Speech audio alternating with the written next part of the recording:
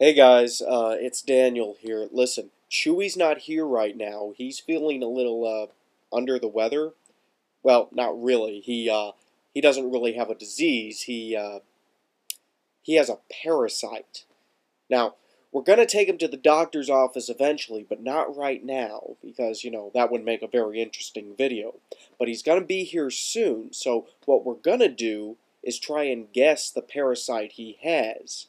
Now, he's super embarrassed about it. He doesn't really want to talk about it, but he is also an obnoxious biology major who just got done with a parasitology course. And being as obnoxious as he is, he's going to want to show off all that knowledge that he just obtained.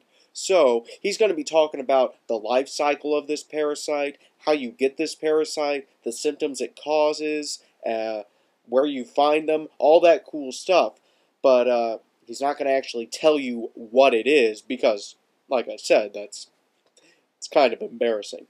Anyway, all we need you guys to do is sit back, relax, have a good time, and, try and guess what he has.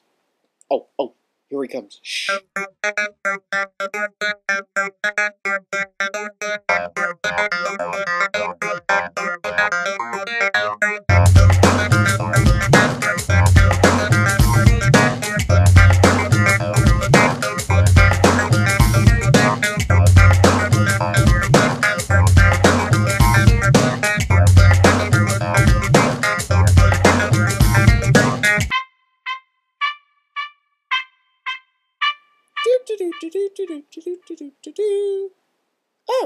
Oh, hello. It's you guys. Listen, I really I don't feel like doing a video today, and actually, I kind of have an appointment I have to get to, so I'm just gonna run along, and, I'll see you guys later, alright? Okay, bye! Hey, buddy, what's the rush? Listen, we got plenty of time. We still got 2 hours before your, thing. Why don't we sit here, make the video now, and we'll still have plenty of time to get to, wherever we're going, right?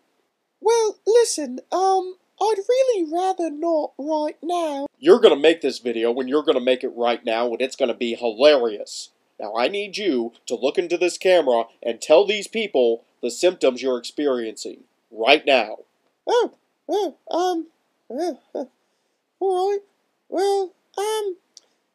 Well, folks, there's only two, real symptoms.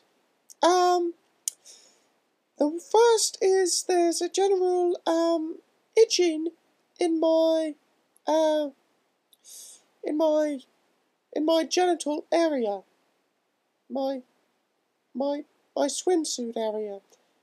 That, and there is there are visible, what are called nits, in my pubic hair. Yes. Those are the symptoms. I have itching and, nits in my pubic hair. Yes, that's it. Now, you mentioned nits. What exactly is a nit? Oh, a nit. Well, you see, the problem I have, it has 3 stages in its life cycle. There's, the nit, which is basically the egg of the, problem. And then there is the, what's called the nymph, which is like a baby version of the problem. And then the nymph eventually grows into the adult. Okay, and, how long does this process take? Well, the nits take about 1 week to grow into a nymph after hatching, and the nymphs take about another week to turn into an adult. The total lifespan of my, problem is, it's a little less than a month. And, the female problems, they lay about 30 eggs total apiece during their lifetime, so obviously there's a great potential for exponential multiplication.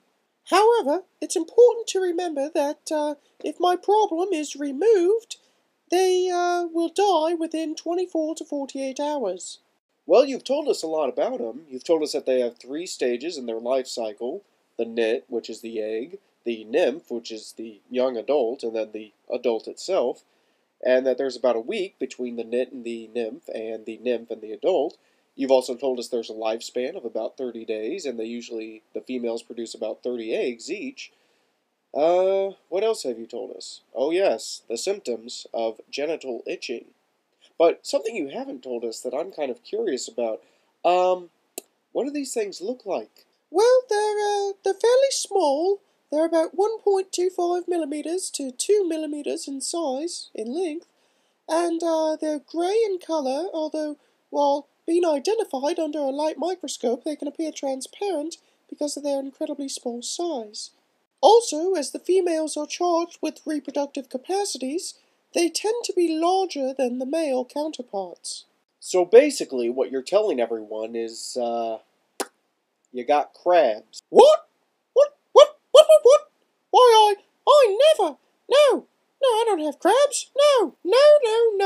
Why, the very thought, I would, how did you, why would you, sorry, dude, I'm reading it right here, and that's what it says.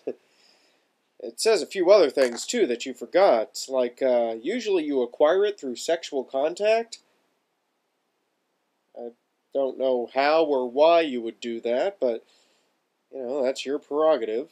Of course, it isn't always through sexual contact. It could also be through shared bath towels or clothing, neither of which you use, but that's fine, too. But hey, it's not always in your genitals either. Or in your pubic hair, rather, I should say. It can also be found in armpit hair, mustache hair, beard, eyebrows and eyelashes, none of which you have, but still, there's the possibility. Um, hmm. Well, you're a pretty freaky doll, aren't you? Listen, I don't want to talk about it, alright? Let's just go to the doctor's appointment and, get treated, okay?